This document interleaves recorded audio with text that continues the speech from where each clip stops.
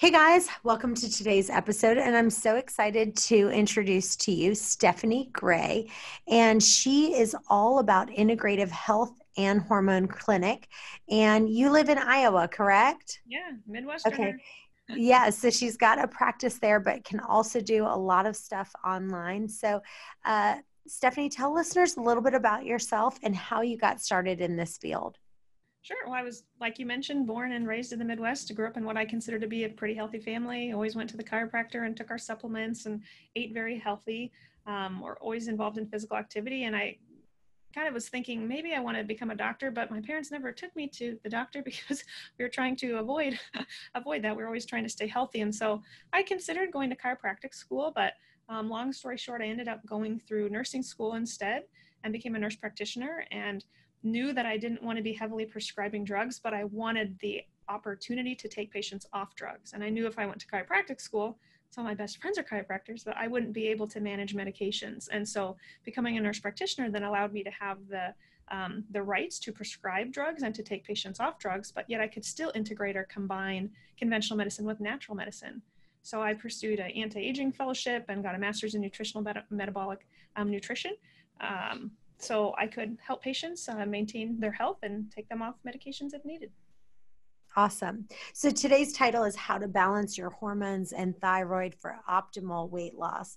So I want you to talk about some of the people that you've seen that you've been able to help with their weight loss journey and some of the biggest problems that you're seeing with people right now and how you've been able to help them. Sure. So when we think of hormones and how hormones can relate to weight management, there are kind of three different categories. And I go over this very well in my book in chapter 6. So we always talk to our patients about their adrenals and looking at cortisol. Cortisol is an important hormone when we think of weight management. Secondly, thyroid hormone levels. And then thirdly, our sex hormone levels, estrogen, progesterone, and testosterone. So I can give an example of maybe a patient I've helped with each of those Yeah, sections. go ahead and kind of describe them. Sure. So some patients, considering even the current scenario we're all under, have lots of stress in their life. And so they come to me wanting to lose weight, yet they haven't really examined how high their stress levels may be and some changes that need to be made in life. And I can usually tell when talking to a patient if they are, if their adrenaline is more soaring, they're not sleeping well, they can't lose weight, but yet they're very, revved up and they feel like they should be burning calories. They feel like they should be losing weight, but they're not losing weight because their cortisol is too high. And so I see this very commonly. We will use saliva cortisol testing to assess and confirm what I'm already suspicioning, that cortisol patterns are either too high or too low. And when cortisol is too high, many times glucose is too high. And patients' bodies are stressed and their body's going to hang on to those calories, hang on to the fat when patients are in that stressed state, that fight or flight state, which we can confirm on testing. So if that happens, then we need to speak with our patients about ways to reduce stress. So deep breathing, maybe not working out so aggressively, lessening the cardio, doing more yoga, meditation. And there are lots of supplements that exist to help balance cortisol, to bring levels down when they are too high. So high cortisol is something that I see really commonly that can contribute to inability to lose weight. Mm. Okay. So that's one piece is Yep. the cortisol levels. What's Yep. the other piece? So thyroid is also extremely important. So I tell patients to think of your thyroid hormone levels, specifically when we break them down. Many patients come to me having had their TSH level tested only. And I think TSH stands for too slow to help. Because by the time TSH is abnormal, patients. Wait, what did you say TSH stand like your pretend definition is? Yeah. One of my mentors growing up actually brought this up, so I can't claim it. But Joe Collins, one of my mentors who is a naturopath, he taught me that TSH can stand for too slow to help. Because by the time TSH levels are high, many times patients have suffered with low thyroid for years. So rather than just have TSH levels tested, because that's only part of the problem, free T4 and free T3 levels need to be tested, and reverse T3 and thyroid antibodies. So with my patients, if I'm suspicioning they have low thyroid because of inability to lose weight or hair loss or cold intolerance or fatigue or memory fog, dry skin, whatnot, I'm going to run a full thyroid panel. So many of my patients come to me on thyroid medication, they're taking something like Synthroid or levothyroxine, which is only T4. And no one's ever told them, and their doctor may not even realize that they don't have T4 receptors in their body. They only have T3 receptors. So it's really important that that T4 gets converted over to our most important thyroid hormone, which is T3. In some patients, in the stressed patients, that T4 can convert to reverse T3. And the way I like to describe this to patients is T3 is the gas pedal on your metabolism. You want that gas pedal on hard. Reverse T3 is your brake pedal. You don't want your brake pedal on. And when you're stressed, that brake pedal is going to be on, not the gas. So patients then many times can't lose weight. So many patients can't convert the T4 to T3, and we can assess that on testing. And if that's what we find, yes, we need to work with stress reduction, but there are a lot of nutrients that exist that can help facilitate that conversion. Like selenium is really important. Diet changes can help also. I'm a big advocate for gluten-free eating because many of my patients have the autoimmune thyroid component. And then also medications exist. So if patients are only on T4 and we can't get their T3 up, they need to take T3. So more natural options exist. I use a lot of desiccated porcine in my practice, drugs like Thyroid, NP Thyroid, WP, or even Armour, that will provide patients the T3 that they need. Not everybody needs it, but many patients do. And there are also some synthetic options that exist, like liothyronine or Cytomel, which is T3, not the T4. So it's really important that we check all thyroid hormone levels in our patients to help them have the best chance for losing Hey guys, I wanted to tell you I'm offering a free weight loss virtual Bible study. Now is the perfect time to focus on understanding true hunger and fullness and learn what the Bible has to say about it. All you have to do is go to chantelrayway.com/Bible study. After you sign up, you'll receive a 6-week Bible study video that you can watch on your own, or you can get a small group of people and do it together. That's chantelrayway.com/Bible study for your free 6-week Bible study course. Yeah, so I personally, I had weaned myself completely off thyroid medicine. Yeah. I had gotten completely off, and then my thyroid just still wasn't functioning at where I needed to, unless I was doing extreme amounts of fasting. When I did extreme amounts of fasting, but if I was just kind of doing a 6-hour eating window, or if I was like, for me, I had to eat an absolutely perfect diet. Sure. If I had, when I mean perfect, for me, I would basically eat vegetables and meat, and that's basically it, and fruit. That would be the 3 things that I could eat. I could not eat anything else. And then I could completely be probably off of all thyroid medicine if I did just those 3. But it's hard to eat that perfect and be that perfect 100%. all the time, 100%. So I'm on a very low dosage now, because with fasting and everything, I don't need very much. Sure. But I actually, for me, the only thing that works is I now actually just switched from Armour thyroid to WP thyroid. Yeah. So I want you to talk about a little bit, what is the difference between Armour thyroid and WP thyroid? And I will tell you, I don't know if it was the transition, but when I was transitioning from taking Armour to WP thyroid, I did feel like it was the WP thyroid worked more, meaning like I kind of felt it more. But for me personally, my biggest problem is my body does not convert T4 into T3 because I have a lot of constipation issues. Sure. So because I'm not moving my bowels like I need to on a regular basis, that my I guess it just, because that's where it converts, is in the liver, correct? Yep. So some in the periphery, some in the liver. Yep. Mm-hmm. Yep. So it just, because it's not, everything doesn't, and you're constipated. yeah, it doesn't work all the way. So for me, and since I've been taking T3, it's helping me not to be constipated. Yep. So T3 that everything. Yeah. So for me, that's the perfect balance, to be on just a very low dosage of WP thyroid and T3, because I wasn't converting T4 to T3. So let's kind of expand on that, because people really, this is a very advanced audience because we talk about this a lot. So kind of try to get as deep as you can and really talk about like the ratio levels that you like to see, and kind of talk about what is your so when they go get those tests, what are some of the scores that you're looking for that you're saying this is, you want your, your TSH to be this, your free T3 to be this is kind of optimal? Sure. So I want to go back and comment on what you first asked as far as what the difference is between Armour and WP. So they actually are very similar. So any desiccated thyroid product usually comes from a pig. It's desiccated porcine, right? So it's pig. So some patients don't want to take that because of religious preferences, certain beliefs. But if you're okay taking it, I should say if you're not okay taking it, you can get T4, T3 compounded. So there are other options that exist. But if you're okay taking the desiccated porcine, then it's really a matter of brand preference. And some patients just feel better on certain brands over the others. Armour is an older brand, and I think some doctors don't like it because it's older and they think it's more difficult to regulate, whatnot. It has more ingredients than WP. WP is the most pure desiccated option on the market. It has 3 ingredients. So if patients are worried about a medication having lactose in it or cornstarch or other fillers, they really need to read the package inserts. And the ingredients really do vary based on brand and brand manufacturer. So it's important for the patient, if they're worried about that, when they pick up their medication from the pharmacy, to ask about any sort of fillers or other ingredients and to read the package insert to make sure they're comfortable with the ingredients.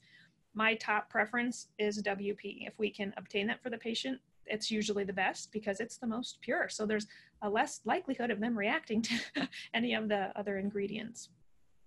And is there a natural version of just T3 only, or is Cytomel? Yes, no, there isn't.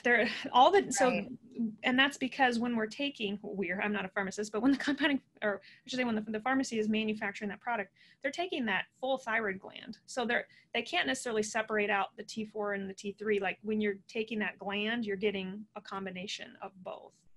Okay, so that's what I've heard too. Yeah, that there's only a synthetic version of the T3 than except for compounding. So if you do want the T3 compounded, which I offer many of my patients, some of my patients have wonderful T4s. They don't need any T4. So I may comment on your other question here, as far as what labs to look for. What I do with my patients is I draw out a bell-shaped curve. And I have this plotted out in my book, also mapped out in chapter 6. I draw a bell-shaped curve and I calculate the percentiles for each of their labs. So their T3 and their T4. And I tell them that I want them, for the most part, if we can, functioning past the 50th percentile. Now, T3-wise, if they can tolerate it, I'd like to see them greater than the 75th percentile, even higher. If we can get the T3 above 3.5, between 3.5 and 4, that's kind of the sweet spot for T3.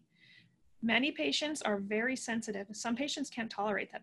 They'll have palpitations or anxiety or dizziness. So if they're sensitive, that may be too high of a range for them. But most patients do very well when we can crank that T3 up to the higher end of the reference range, the higher end of that bell-shaped curve. So if I need to use a sustained release T3 that's compounded for a sensitive patient who can't tolerate a really fast-acting like liothyronine or Cytomel, we can do that. So let me stop you real quick, because just for people who don't understand. So from what I understand, compounded thyroid medications use bioidentical thyroid hormones, and they're synthesized in the laboratory from a non-animal source. Is that correct? Correct, but I think you can get both. I think they can also compound using desiccated if you wanted both T4 and T3. But if we're only doing T3, then you're correct. More of a plant-based than an animal-based source. Okay. Which are biologically identical to the hormones that we're making. So they should bind to our receptors appropriately and cause good things to happen, not harm like some synthetics. Right, right. So if you had your choice for someone, would you say,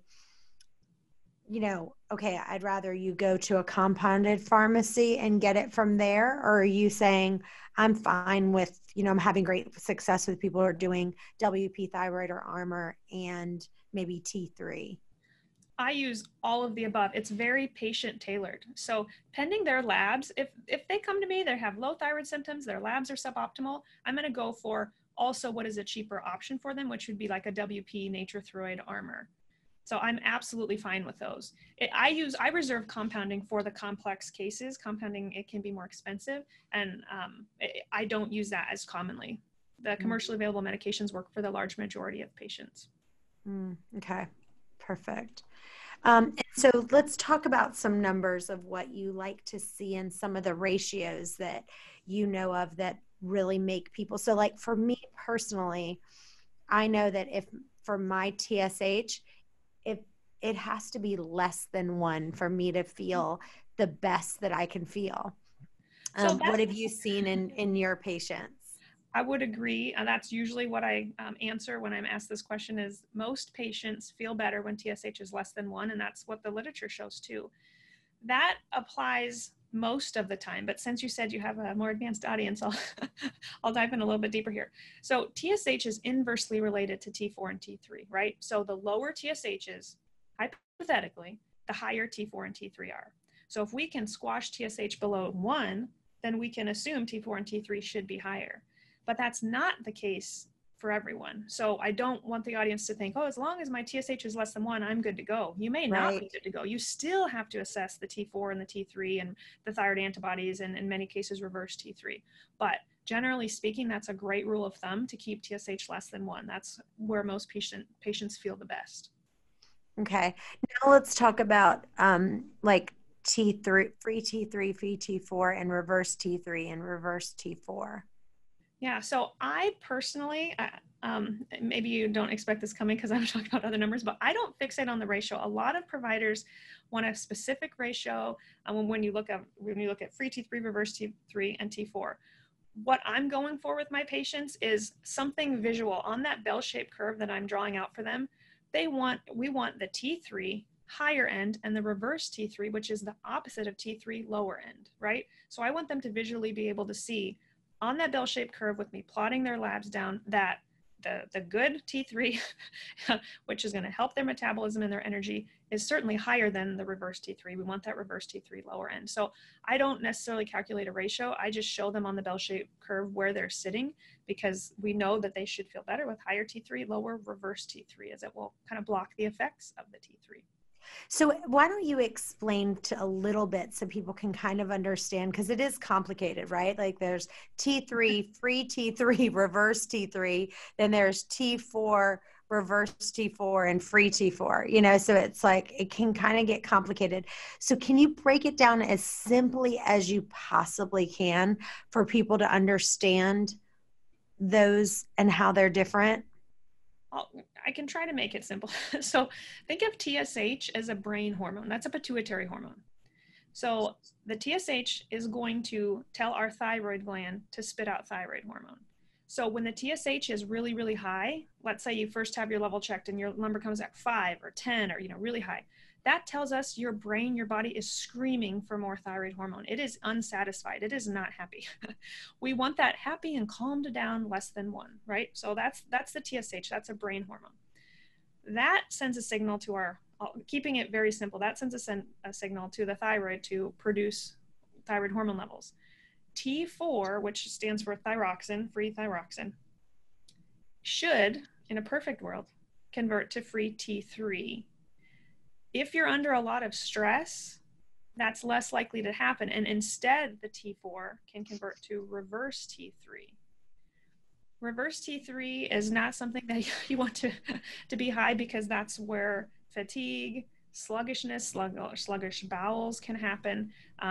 Patients. That's my problem. My reverse T3 is high. So there are various reasons that it can be high. Stress is one of the top reasons, of course. But stress can mean all kinds of things. It could mean food sensitivities, which is not the case with you and you're eating very clean. It could be psychological stress. It could be stress from toxins. It could be stress from mold. I mean, so many things can cause that T4 to convert to reverse T3. And I'd like to draw that out for my patients also. I'll literally write T4, that can convert to reverse T3, or we want to block that conversion and instead help T4 convert into free T3. Selenium and zinc and omega-3 fatty acids are all essential for that conversion. if you think of T4 and T3 in general, those are made out of a tyrosine backbone, which is an amino acid, and then 3 or 4 iodine molecules. So you also need tyrosine and iodine to even make thyroid hormone levels. I don't know about you guys, but I've been doing a ton of cooking lately, and I've been having so many new recipes. Go to chantelrayway.com/free recipes to get the best kale dressing recipe you'll ever have, the dairy-free artichoke dip that you will love for completely free. I also want to give you my entire free smoothie book that has the best smoothies. One of the things that can help you lose weight is just to replace one of your meals with an amazing smoothie. So if you're eating 2 meals, just make one of them a smoothie. You can get my free amazing recipe book at chantelrayway.com/free recipe. And our protein shakes are amazing as well. And right now they're 30% off. Go to chantelrayway.com, click on store, and use podcast for the 30% off your protein shake. If someone said that their reverse, like me, their reverse T3 is high, then would you suggest them taking some additional supplements of selenium, zinc, and iodine? So yes, so the short answer is yes. The longer answer is I would run a nutritional evaluation on them. Many functional medicine labs offer these where we can look at their exact need, because maybe I think they need zinc, but maybe I'm wrong, right? I could test their levels. Genova Diagnostics, big functional medicine lab, they have a 20-page nutritional analysis looking at vitamins, minerals, amino acids, antioxidants, and omegas. And that'll help me specify for my patients what they need for that conversion to happen better. So in a perfect world, I would run that test to identify what nutritional needs they have. Got it. Awesome. I think you did a really great job of simplifying that and making that easy to understand. Any other tips on thyroid that you could give people that to make it easier for them to kind of understand what's their next step of what they need to do? Well, I think when we consider any of the endocrine system in general, we want to make sure that we're limiting our exposure to endocrine disrupting chemicals, because those can block, we'll say, the positive effects of thyroid hormones. And fasting is one way to help your body detox from those chemicals, which I know you emphasize. But I think just in general, choosing to eat clean, if we're avoiding dairy, which I'm not a huge fan of dairy either. Dairy comes from cows, which have been injected with hormones, which are going to contain chemicals also that can just mess with our endocrine system. So if someone's looking to make some changes with their cortisol, their sex hormones, their thyroid, getting off gluten, getting off dairy, eating organic, fasting, I mean, all of those changes can positively influence their hormone production. Awesome. So now let's move to talking about the sex hormones that you talked about. So kind of map those out, and what are some of the things that you're seeing in women that are having trouble losing weight? What are those numbers coming in at? Are they having estrogen dominance? Is there testosterone low? What are you seeing on those people who are having trouble losing weight?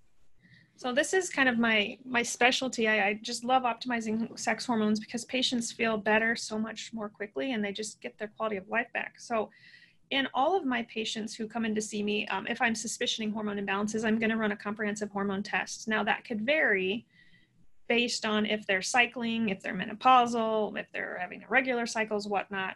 Because many times, yes, we see estrogen dominance, or I suspicion it, but I want to find that on paper. So sadly, I too often see women go through menopause, they're having hot flashes, and their doctor puts them on estrogen, which was the wrong thing to do. I've had women come to see me, postmenopausal women come to see me who have estrogen levels 200, 300, 400, which are way too high. I mean, that's high for a cycling woman.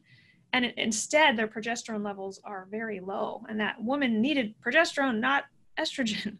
So that doctor was trying to help, was trying to give her estrogen, but he or she never checked levels to confirm if that was the need. And so the patient was mistreated. So I see this so commonly. We see estrogen dominance, not just in postmenopausal women. They're actually less likely to have it than younger women. I see that in younger women all the time. So I have women with endometriosis, women with very heavy bleeding, fibroids and cysts, whatnot, come to see me, and that clues me in that there may be a hormone imbalance happening. So I like to check estradiol levels and estrone. I check both estrogens. Too commonly, I've had patients come to see me who have only had estradiol levels tested and not estrone. You actually have 3 estrogens. estradiol, estrone, and estriol. But estriol is really only going to be high if you're pregnant. You're not going to find that on blood work. You can find it on a urine hormone test, but not on blood work. So it'd be wonderful if you could have your estradiol and estrone levels tested to see where those are in relationship to your progesterone.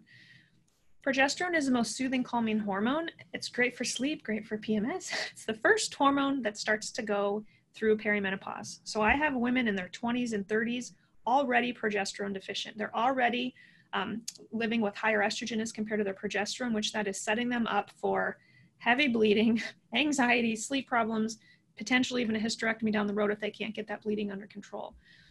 And with high estrogen, estrogen causes the growth of tissues. It causes the growth of breasts, the growth of the uterine lining, and it causes us to have our curves, right? Women have more fat around our hips, our bottom, our waist, which we want some curves, but we don't want to live in this estrogen dominant state if we're trying to lose weight.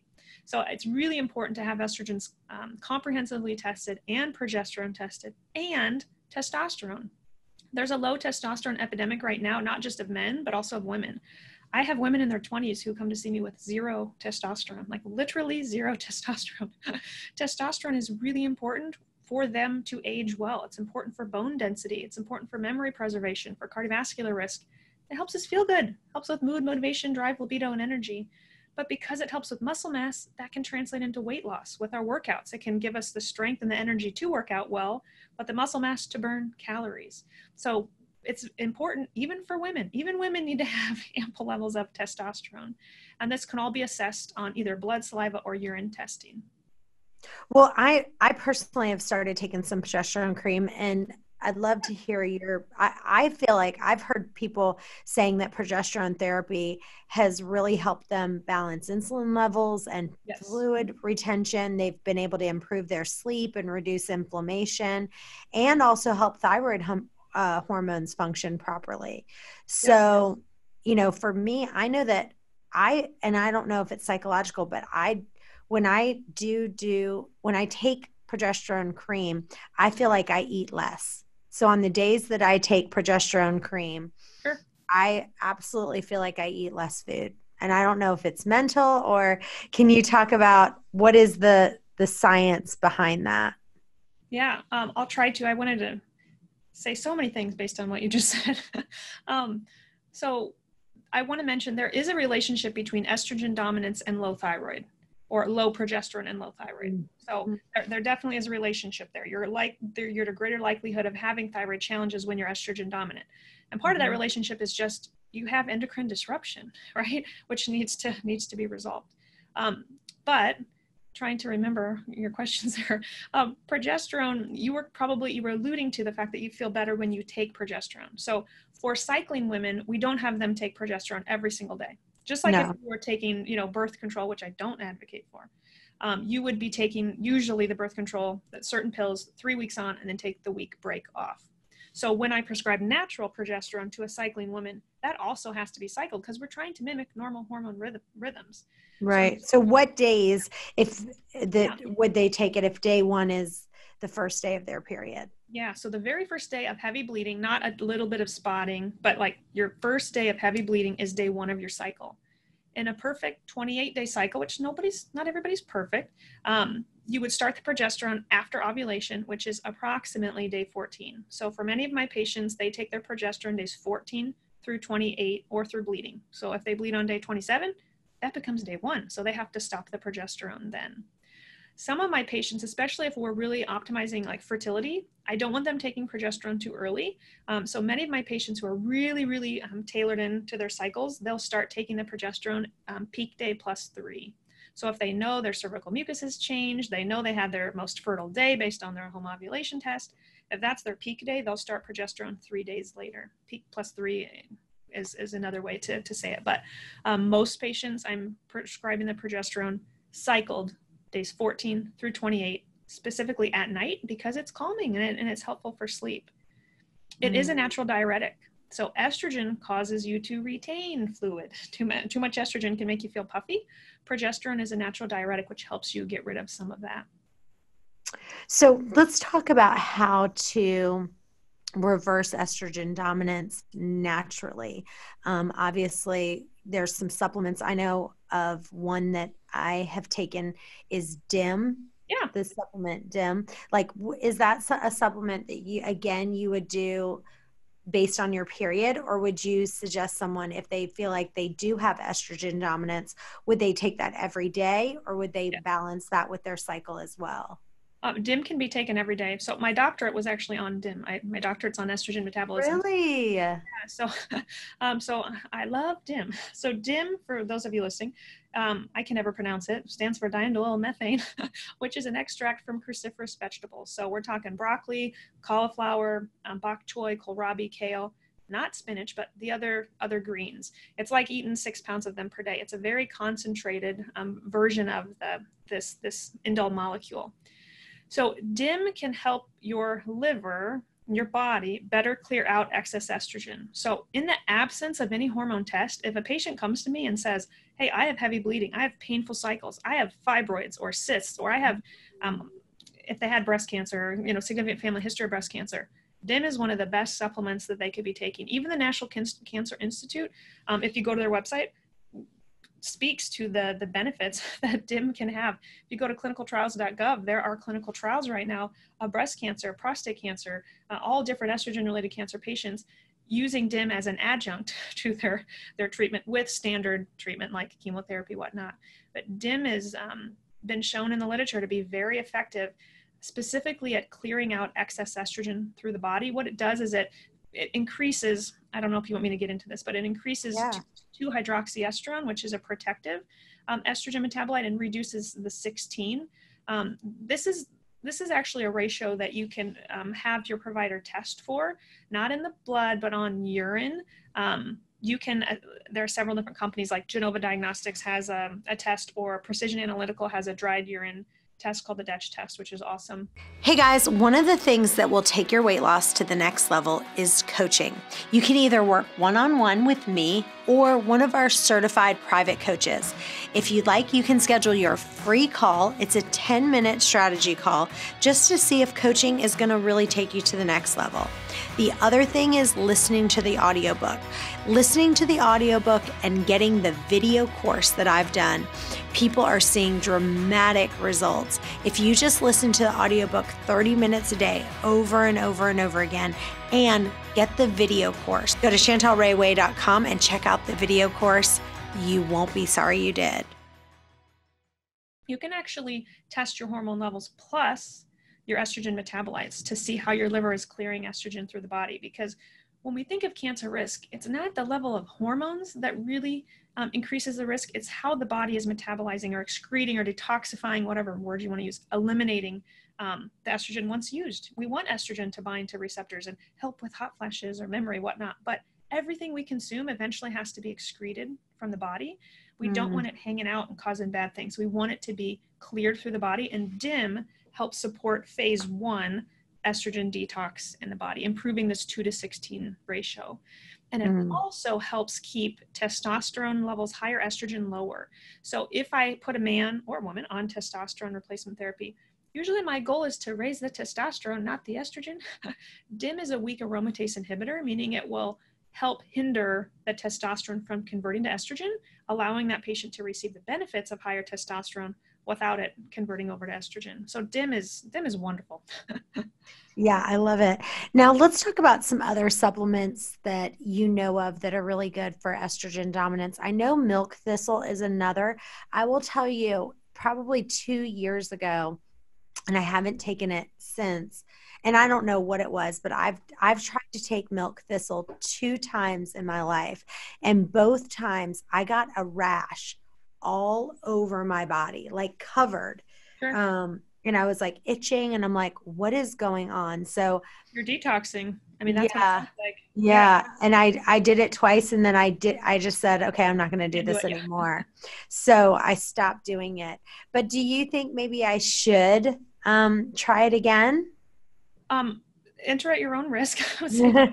But I think the reason why you're alluding to milk thistle helping clear out estrogen is milk thistle supports the liver specifically. So there are a lot of different kind of liver detox tinctures, teas, supplements. I use a lot of milk thistle, dandelion, beet, artichoke, different blends, even like cilantro, parsley. Those are all supportive foods / like supplements you can take to help the liver clear out just toxins in general, like including excess estrogen. Mm-hmm. But probably, I don't know for sure, but who knows how long it would have lasted, but probably you were detoxing from something and that was manifesting on the skin. So next time, if you try milk thistle, you could try either a lesser dosage or you could support your detox pathways even further.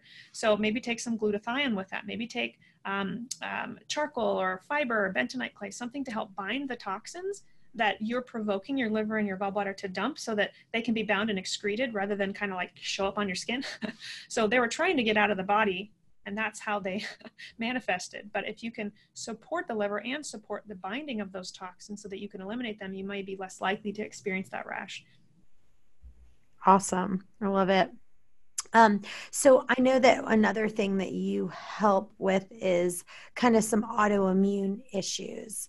I saw that on your website. So talk about some of the biggest things for autoimmune that you're seeing people coming in for, and you're helping them kind of take it to the next level with their autoimmune issues. Sure.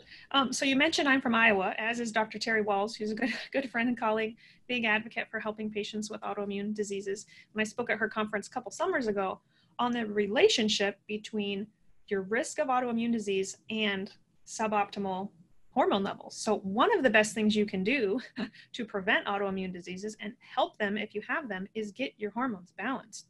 So back to what we've talked about today, thyroid and sex hormones are extremely protective when we think of autoimmune disease risk. But aside from optimizing hormones, as a functional medicine practitioner, I strongly believe autoimmune disease risk starts with poor gut health. So patients who are coming into me, if they have, speaking of rashes, if they have psoriasis or eczema or whatnot, we're going to run food sensitivity testing on them to see which foods they do need to take out of their diet, because maybe it is gluten, dairy, soy is a top common finding, corn, yeast is very common that we find. Maybe it's coffee, or maybe nuts and seeds are causing inflammation for that patient, and we want to find that. So we run food sensitivity testing. And then I run a comprehensive stool test as well on those patients, looking at their digestion and absorption, looking at their microbiome, see if they have enough good bacteria and to see if they have infections. So we very much look at gut health. We also look at nutritional deficiencies. I had mentioned that nutritional analysis earlier.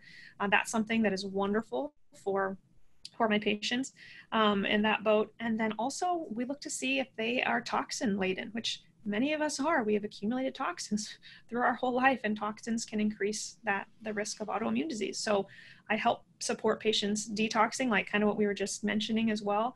And we actually can run a test if I'm suspicious, like living in Iowa, I have a lot of farmers for patients. So if I'm suspicious that they are have very high levels of herbicides and pesticides, things like glyphosate, which is Roundup, we can test for that.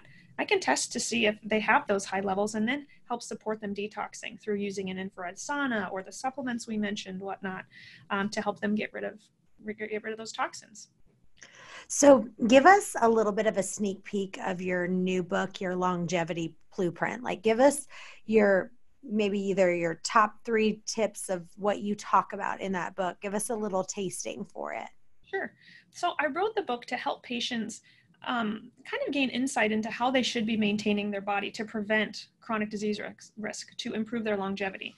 With our home, we know we need to maintain the lawn, we need to change the furnace filters, keep hair out of the drains. They're just things that we're doing on a daily basis to help our home last a long time, but we don't always know what to do for our body. So through the book, what I'm doing is I'm comparing different organ systems in our body to different avenues or areas of our home. Instructing the patient on what testing options are available for them to address that specific organ system in the body, or AKA room in the house. So for instance, chapter 6 of the book is all about the heating and cooling system of the home, which I compare to the endocrine system in the body, which we've discussed a lot about today. Chapter 1 is all about the foundation of the home, because you have to have a strong foundation to build a house. And similarly in the body, you have to have a strong gut. In my analogy in the book, the gut is the foundation of your health. So to give you a sneak peek, I would just say that it's very comprehensive. It's a 350-page book where I'm going through various organ systems in the body, helping you as the reader maybe tap into one organ system that you know you need to work on the most, whether it's your plumbing. Let's talk about the liver. Let's talk about the liver real quick. So give us some tips that you give in your book to help with the liver. So first, patients have to kind of examine what their current toxic burden is. I know a lot of patients right now, because of them being under quarantine right now, are at home and they may not be opening their windows. An easy thing that you can do to reduce your toxin exposure, well, is leave your shoes at the door. Don't bring in your nasty shoes and walk all over your home carrying all the toxins from the day, but open your windows and get good airflow. When we think of just reducing our risk to toxins, many times our homes are full of more toxins than we get when we're outside. So opening up our windows right now, just getting fresh air is a good start. Cleaning up our personal care products to not use anything with fragrance, parabens, phthalates, sulfates, those all can bind to your, we'll just say like estrogen receptors. Those can cause what we call endocrine disruption, which can screw with your thyroid and sex hormones. So choosing safe personal care products is important for detoxing. Cleaning up your diet is extremely important as well. Eating organic. If you go to the environmental working group, they have a list of the dirty dozen, the foods that you want to make sure you're buying organic, that are more thin-skinned, that pesticides can penetrate into. And even fasting for patients who can do fasting. I think that's an awesome option also. When your body gets in that state, it's finally able to release toxins. Like, we don't need to eat constantly. We need to take a break from eating and allow our body to clean up and allow our body to do what it knows how to do. So even fasting can be a beneficial tool as well for detox. Awesome. Well, Stephanie, tell listeners where they can find you and where they can follow you. Yeah, so you can find my book anywhere books are sold, Amazon, Barnes & Noble, also on our website, yourlongevityblueprint.com. And we're offering a 10% off discount if you use the code RAY, just RAY. So you can visit that website. I have videos and blogs there. My clinic website, my clinic is the Integrative Health and Hormone Clinic. So that website is ihhclinic.com. And then you can find links to all my social media handles on those websites. Awesome. Well, you are just so smart. I love talking to people. I can tell instantly like how knowledgeable they are, and just I've really enjoyed my time with you. I feel like you just are brilliant. So it's been really nice having you on the show. So thank you so much for being with us. Thank you for having me. And you guys stay tuned because we have another episode coming up in just a minute.